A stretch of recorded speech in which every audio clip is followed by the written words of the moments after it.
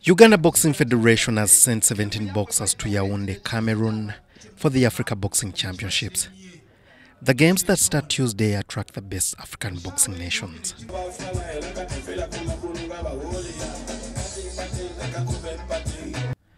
The federation believes the 6 girls and 11 boys will challenge despite winning only 2 medals at the previous games. Captain Brian Tukamuhebwa Matovu Kasha in the welterweight and Okelo Ronald from Gulu are notable names who put up a show during the Uganda Boxing Champions League.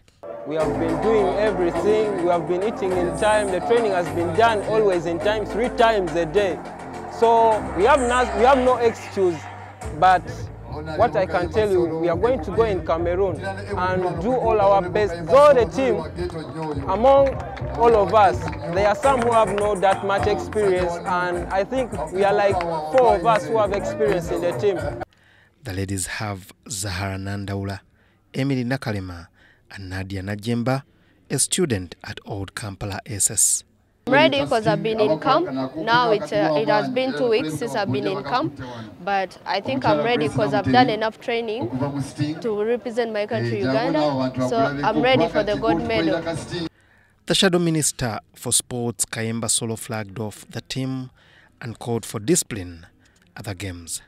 The National Council of Sports fully funded the team's training and allowances for the games.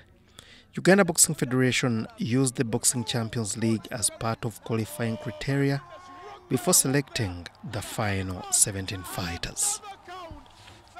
Coming in, the referee will try to stop the agony, but my oh my, Coach Abdul Tebazarwa, this man is getting rocked right here.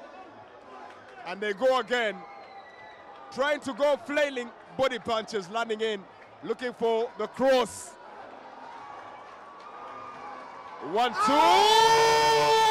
It's a big one. It's over. It's over. It's all over.